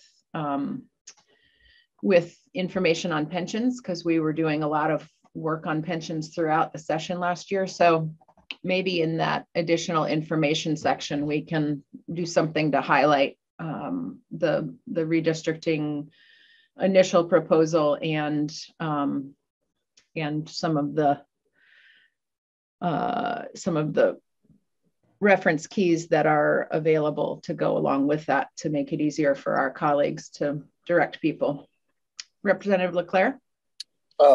Along that lines there, Madam Chair, so would we say that this would be the primary source that people should go to get as much current information as they can get around this as it's proceeding, or I think once we have our documents correctly displayed, it will be the easiest way for people to get the accurate information. You know, when you go to the LAB site, it's a little bit harder to navigate and a little bit more challenging to understand, you know, what you're looking at, and you have to kind of know the LAB timeline, because I think some of their documents are in chronological order. So, and I see Amren's popped her screen back up, so maybe she's got some other thoughts on this. No, I would echo the same thoughts that you had, Madam Chair, about how we could organize the documents, just relabeling documents that are already on our webpage so it's clear those aren't the most current ones that the committee is reviewing. And then having, if you wanted to have a particular section either in reports, and you know, some committee pages have kind of a reports and research page, we can have a reapportionment folder and subfolders in that, I believe, if we wanted to. But I think we can accomplish this and make it much easier for people to identify which are the most current maps and draft language that you are looking at. Go ahead. That makes perfect sense to me. A follow-up question I have around that, though, is if we had somebody that was looking at this and trying to work with it, who would be their contact person or entity as far as getting clarification or giving some feedback? What kind of feedback? Can you give me a for instance on that? Sure. I mean, you know, let's say that you have a Board of Civil Authority that's very involved in this and is going through, taking a look at the information, and, you know, maybe it's changing from day to day. Is there a preferred way that they would give some feedback? Because I can't imagine we're looking to say it's kind of once and done here. You get your one shot and that's it. So, you know, are we looking for them to contact Ameren? Or are we looking for them to contact members of the committee, the chair? It would seem that if we had some clear lines of communication, it would cut down on some confusion. Yeah, certainly contacting members of the committee is the way to go. And I wonder if we might go so far as to create a legislative email address, you know, redistricting@ledge.state or whatever, you know, that would be the place that communities could send that official feedback. Because while the statute says they are to respond to the House clerk, I believe, that's not in practice what has happened. It needs to get back to us. And, you know, folks, I suppose, could just look on the legislative website and send it to all members of the House Government Operations Committee, but perhaps we could make it a little easier for them. So I'll take a look at that and see if I can find a way to streamline that. Seems like a really reasonable idea right there. I'm glad you thought of it. No, you did. I'll give you all the credit for that. Rep. Lefebvre, you had your hand up. Do you have a question? No, I was just going to suggest we just had an email that everybody could go to, so that way things didn't get lost, or someone email one of us and it go to our spam folder. I'd feel pretty horrible if something got lost from a town.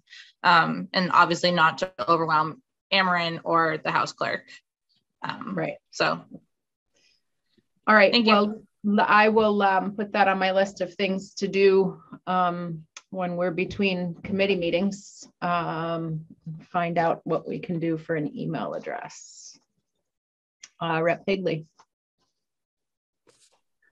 In looking over the letters from 10 years ago, they appear to be all addressed to Betsy Ann Rask, Legislative Counsel. So again, I don't know if that's what was on the initial information that went out to these towns or not, but that's what appears to come back. And then for whatever reason, I have a copy of all those. So I don't know if, to be honest with you, whether or not Ledge Council printed those out for us or did send them to our emails or whatever. But Yeah, and some of them are actually to Betsy Ann and Michael Chernick. So just to be aware, I guess.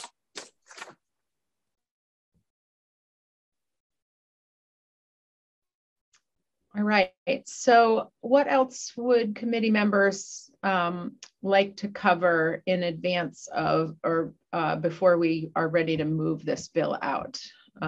We have a good 3-hour chunk of time tomorrow morning, which we could use, entirely with the chair of the LAB, or we could hear from other folks if people feel they need to hear from other folks. And I see Peter Anthony hitting buttons, so go right ahead, Representative Anthony. Thank you, Madam Chair. I think I would feel more comfortable if I could review that, feel comfortable with the sort of narrative that we discussed that would go out, whether that is lifted from the work of Tom Little and that committee, or we also ask Ms. Albert to create something that goes along with the most recent iteration. I would like to use some of that time to look at, not necessarily on screen, but have in advance so that we can have a discussion about the narrative, at whatever shape that takes, whether it's regional, statewide. I just suggested regional, but it doesn't have to be. All right, I will see it ahead. That's all. I will check in and see what the time frame is for the creation of that narrative, and also, we had talked earlier about asking Nick to prepare a regional blow up for each district, so that when we send this out to districts for feedback, that they would be able to see the surrounding districts as well, so that they can offer helpful feedback that doesn't necessarily create a domino effect. I totally agree, and the choice of how Nick scopes it out would frame the narrative in one sense, because obviously talking about an area that's not related to that region would be just a waste of time and attention and space. So what Nick decides is a workable, compact unit for focus should drive, in some sense, the selection of narrative scope. I think that my gut would be to share the entire narrative with everyone, as opposed to trying to have us, dedicate staff time to, to sectioning out just the part that pertains. It's not as if we're having to physically mail these packages, so that, that we're trying to keep it from being 70 pages long.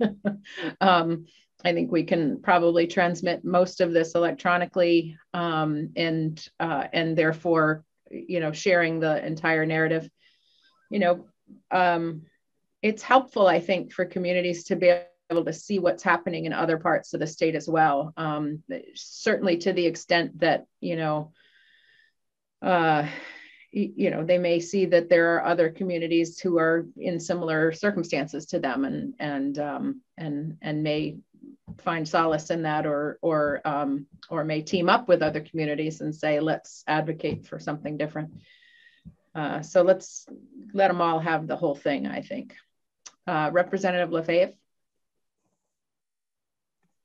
Thank you, Madam Chair. Would we be able to hear from somebody from the majority map that isn't Mr. Little tomorrow for a brief amount of time, just to give respect to the work that they put in? I know that we have heard from the creator of the map that we have chosen, and I know that Mr. Little has touched base on it in December, and I know he'll be speaking to us tomorrow, but I do feel that it was the one that was picked by that committee, and it would just give a little bit of perspective. I do know that was the map that BCAs had already been able to look at and give feedback on, and I respect that by the minority map going out, it will also give towns opportunity to comment on that in addition to what they already have done.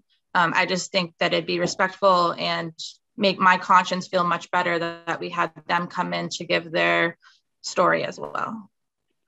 I'm happy to consider doing a deeper dive on the majority map after we've got this initial map out, and maybe in the interim between now and when we start hearings with the boards of civil authority. But I don't feel like it's critical to our understanding of what we're moving out for input from the BCAs that we do a deep dive on that right now. Representative Leclerc.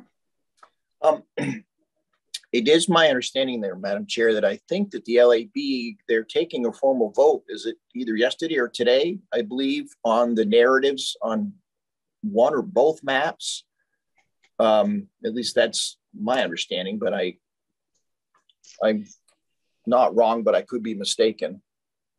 I can't tell you that I know off the top of my head what the LAB timeline is, but I have noticed in the past that sometimes when we utter questions like this out loud, there's a certain member of our committee who's already begun looking it up and will pipe in just a moment. Representative Gannon. Representative Leclerc is correct. They had a meeting starting at 9 a.m. this morning. And they had one on Monday as well. So hold on. So what's the prize I get for getting the right answer on Hollywood Squares here? Yes. Hold on.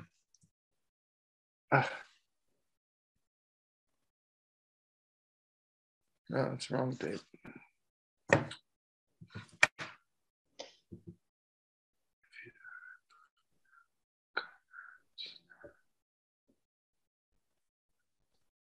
So they do have draft language.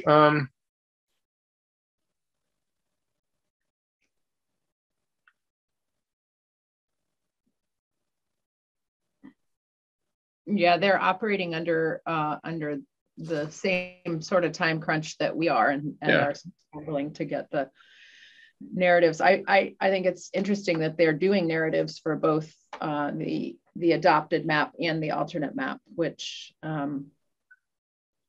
I think that's very helpful. Okay,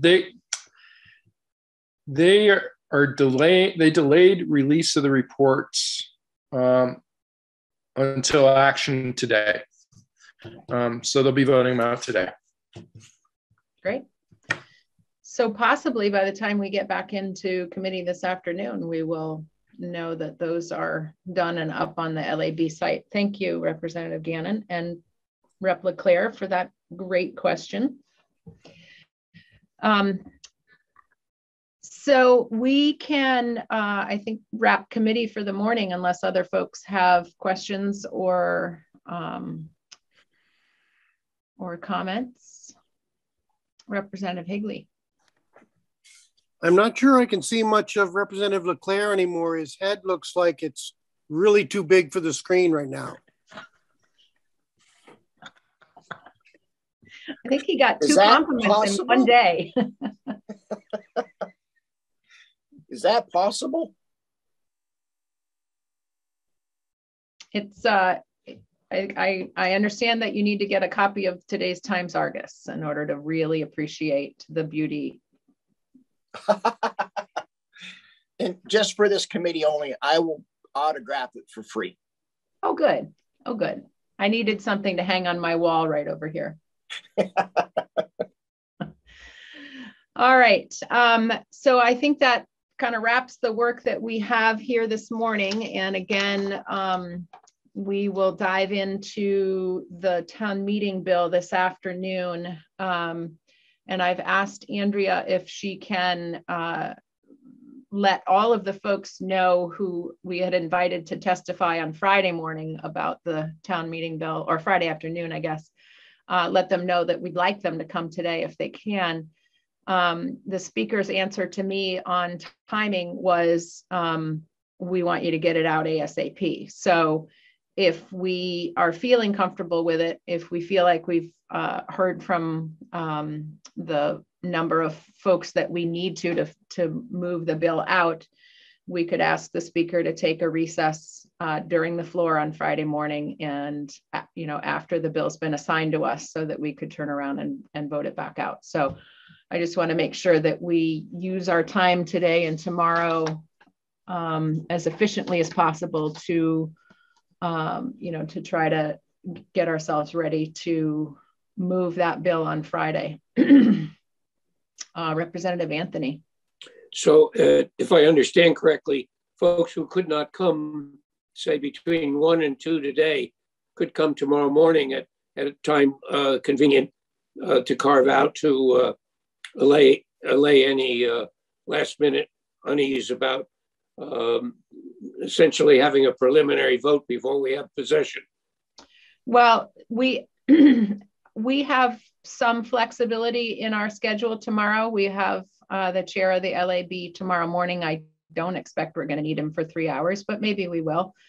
And then we have, the only thing we have on our schedule for tomorrow afternoon is possible markup and vote of this redistricting bill. So we, in theory, that's not going to take us all afternoon, because what we really need to make sure is that the bill language matches the map version that we intended to put out, and that we have, that we feel comfortable that we have all of the supporting documents in one place, so that we know what we're moving out for communities to respond to.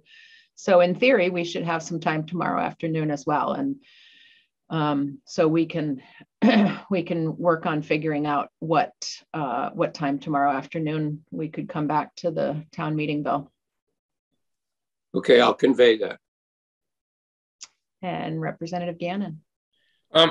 For people who want to get a head start on the town meeting bill, it is on the Senate GovOps website. It's S-172 as recommended by the Senate GovOps committee. So anybody that wants to take a look at it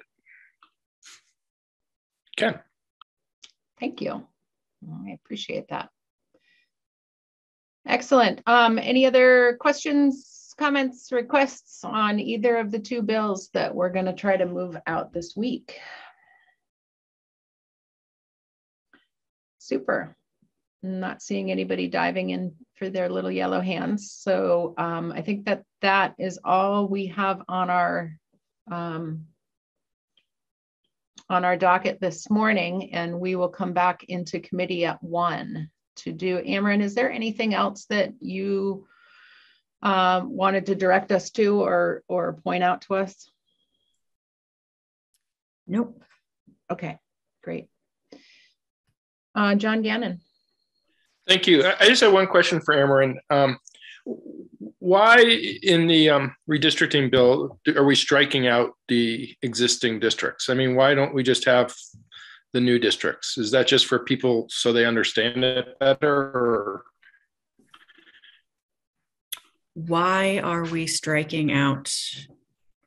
You mean the districts? Why not leave the district names and just do line edits within each district for the changes? Well, I mean, you have 35 pages of the bill, which are strikeouts. Mm-hmm. So why do we need that? Well, one, the district names, as you may have seen in today's new language, to some extent are changing. Right. So to keep the district names and just alter towns within each district will create a very confusing, I think, overall draft for people looking at this. If you have a district name changing plus some towns staying, some leaving, because of the order of how we, in our drafting manual, how we delete, the order of which we delete things and insert things, it would become very messy very quickly, I think, and be difficult to read. So the initial districts, which are in there currently, the most simple way to do it from a reading it perspective is to delete what's there and put in what's new, recognizing that some of it is in fact the same, or in theory would be the same and is the same. Maybe in this draft, there are some districts that are unchanged for sure. Okay. I don't know if that is helpful. We could do it differently. If you would like to see it done differently, this is, I think, the way we have typically done it in the past. Okay. I mean, I just want to make sure I understood, because I mean, basically driving people to what is, I think page 35 is where you start really getting into the meat of the bill. That's just a lot of stuff too. It is. So when we're reporting this bill on the floor of the House, we'll begin by saying, and now on page 37. That's right. That's the best kind of 44-page bill to report on the floor of the House. Yeah, so it's not a big deal. I just want to understand. Well, and I think it's also sort of slightly unsettling to see that we're moving a bill that eliminates all of our districts. It's sort of like, okay, we're out at the end of the diving board and we have now jumped. We will have passed a bill that, that strikes through all of the current districts. And then we're really committed to getting new district lines drawn before adjournment.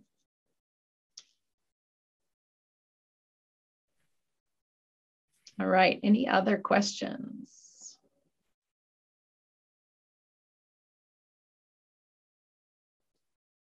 All right. Thank you for your good work this morning, committee. You know where to find me if you have any questions or requests during lunchtime. And we are gonna sign off now until 1 o'clock.